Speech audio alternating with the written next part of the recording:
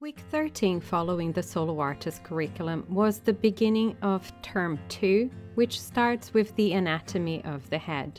The main study recommendation for this unit is Marco Bucci's course, Understanding and Painting the Head, which can be purchased as a digital download in his Gumroad store for $30 US. I wasn't sure I wanted to get the course, so I started exploring some free resources. I found a 3-hour video by Steve Houston in the New Masters Academy YouTube channel. The video is called How to Draw the Head, and it shows how to build the head with simple shapes and how to build some variation, rotate the head and some proportion, different views. It's a truly excellent video. The 3 hours make just the first portion of a bigger lecture series that is available as a paid module in the New Masters Academy site.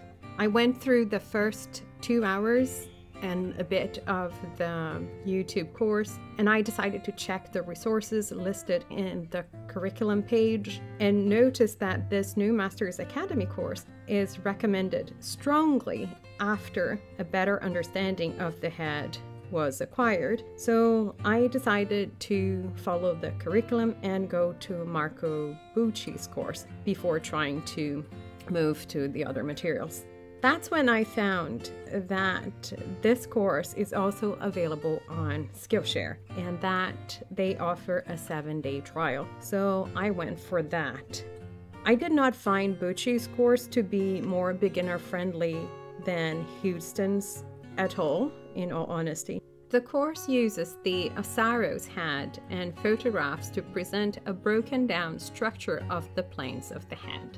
And we'll just really assemble the face as a whole later in the course. So we start with the brow and then move to the cheek, the cheekbone or the zygomatic bone, rhythms that we find in the cheeks, then connects this with the jaw, chin, the underside of the face, and then moves to the features, which it tries to sometimes construct from simple shapes like simple boxy shapes.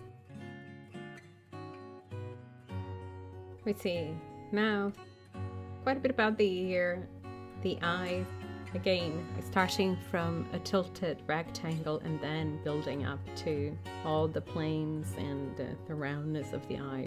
And after we watched all those parts, then there's a chapter for the assembly in which we start seeing some proportion and other things. And only in the last class of the series we see the study recommendations and how we should actually approach the course, which was slightly confusing for me.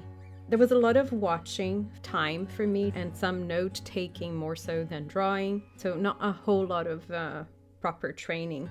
So after I finished with Bucci's course, I googled some images from Asaro's head online, and then I drew a few of them in different angles, both working with the simple and the most complex side of the faces.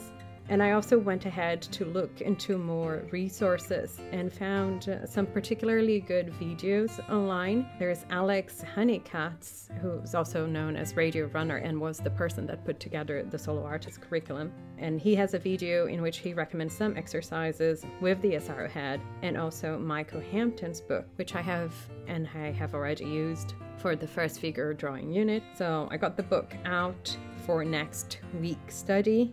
And better yet, in the Buskin Art channel, there's a video How to Master Light and Shadow, the Asaro head explained, in which he shares the link of a 3D model of the Asaro head. The model is by William Nguyen, also gonna have the link for it here, which can be used to study the Asaro head in different positions and with different lights as well. So this is what I plan to work on next week to get more into a drawing study time rather than watching others draw time. I hope those resources are useful to you too. Thank you very much for watching. Bye.